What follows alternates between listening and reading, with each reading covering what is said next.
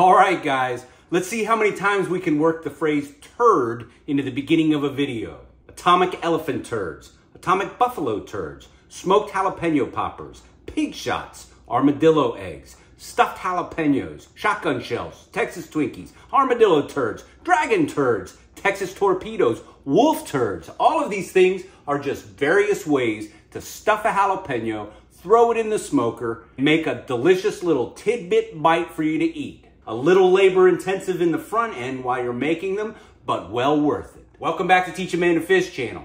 Let's go ahead and get started.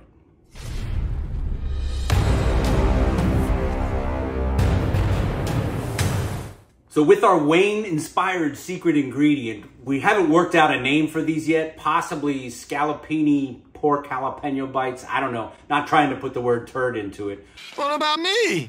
What about you? You'll be fine. This is our version of it. I haven't seen anybody else use these. You can use pork chops. You can use scallopini slices that we can pick up from our butcher. You could make these slices yourself with any pork butt.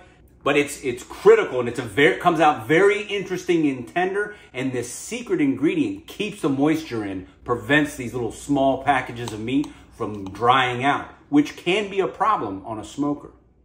You can go to the store and pick these jalapenos up, but for those of you that are growing them in the garden, it doesn't take many plants before you end up seeing yourself under the avalanche of jalapenos. They're very prolific. They start producing at the right time of summer. They start cranking out. And this is a fantastic way to burn through some of those jalapenos. The larger, the better.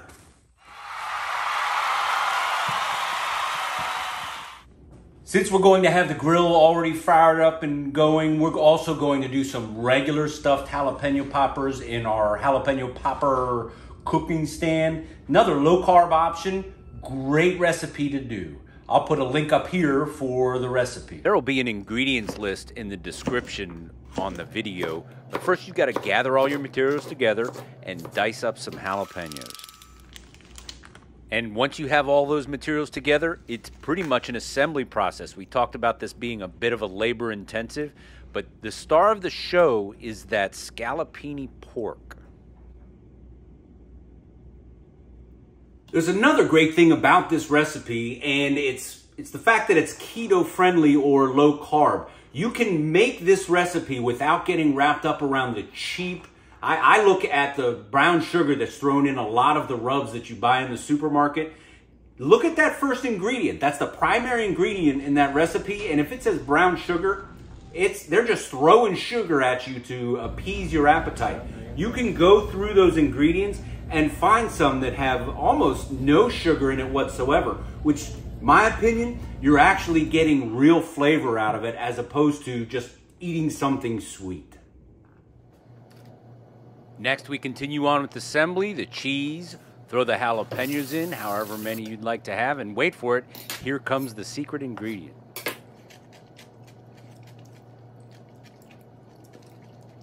So I have to give credit to Wayne for our secret ingredient. It makes a huge difference in how these turn out. The other nice part about those sandwich pickle slices is the sweet tart flavor that comes with those dill pickles complements the barbecue and the smoky flavor perfectly.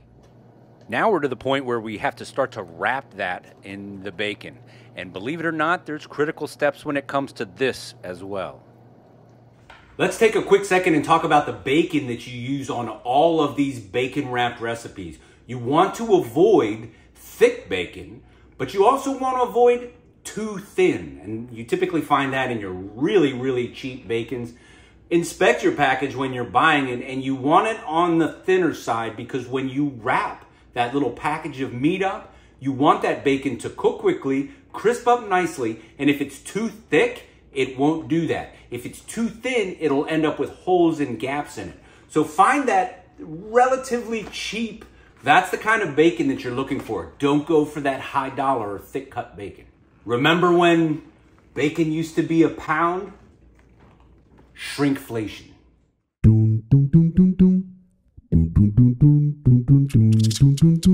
Since we're going to have this A-Smoke pellet smoker already up and running, we're also going to be making the traditional armadillo eggs, which is a sausage wrapped stuffed jalapeno. The smoker's running, the things keep in the fridge very well. We'll eat on these for the rest of the week. Another quick tip, the coring tool that we use to core out the center of those jalapenos, the webbing in the seed, a lot of the heat goes away with that. It's well worth having this tool. This jalapeno core by Cave Tools is a really nifty way to get those seeds and that webbing out of each jalapeno, preparing it for stuffing.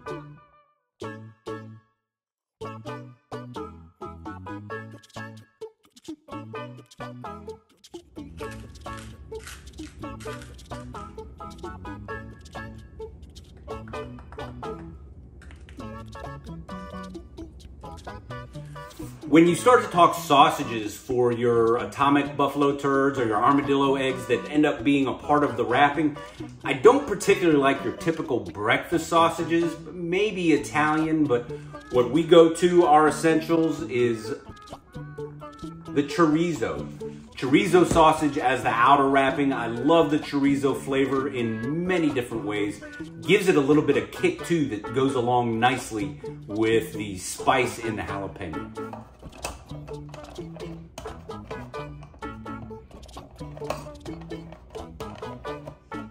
If you are watching your carbs, every little bit that you put in there counts and adds up. Let's talk real quick about block cheese.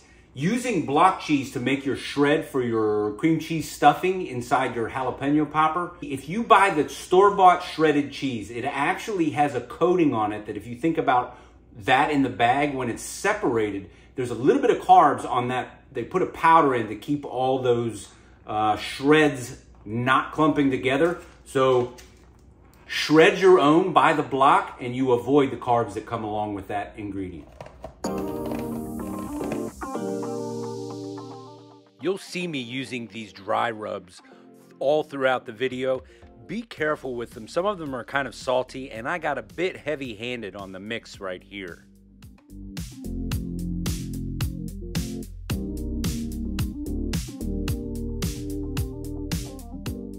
We actually ended up cooking all three types of jalapenos, stuffed jalapenos here. The armadillo eggs there with the sausage, the stuffed bacon wrapped jalapenos, and then the scallopini bacon wrapped pork that you started the video with.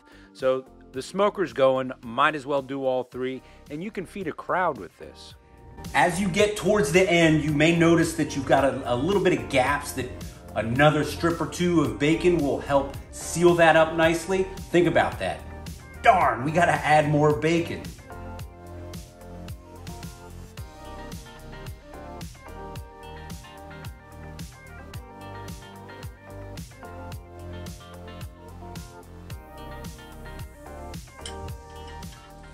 I don't pretend to know your smoker, and as you probably know, every smoker is different. You've got to learn its idiosyncrasies.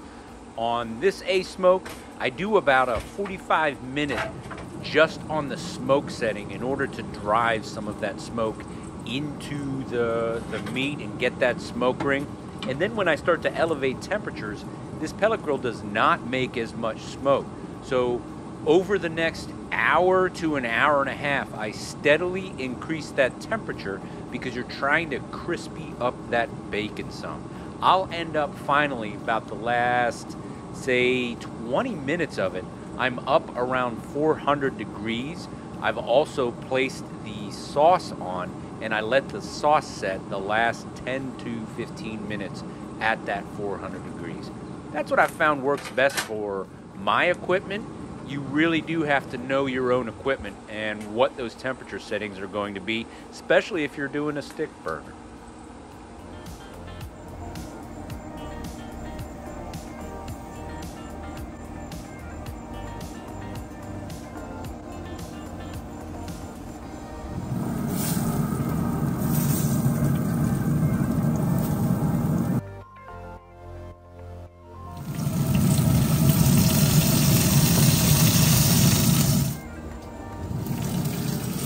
As with all things meat related, we cook to temperature. You'll see that in all the videos that we do. Time is a guideline, but temperature actually is what you do to achieve the results that you want. And for this, we shoot for somewhere around 190, 195.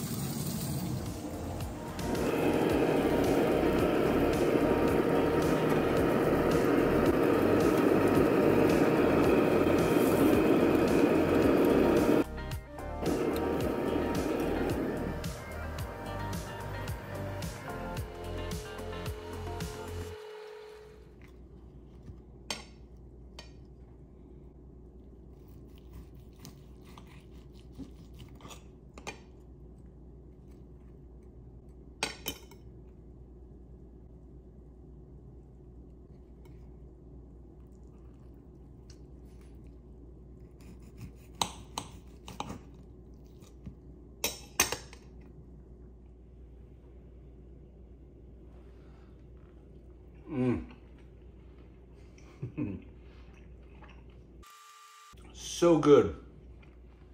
So YouTube says that this video is perfect for your viewing habits. This is my latest upload, and over here is a jalapeno playlist you might just enjoy.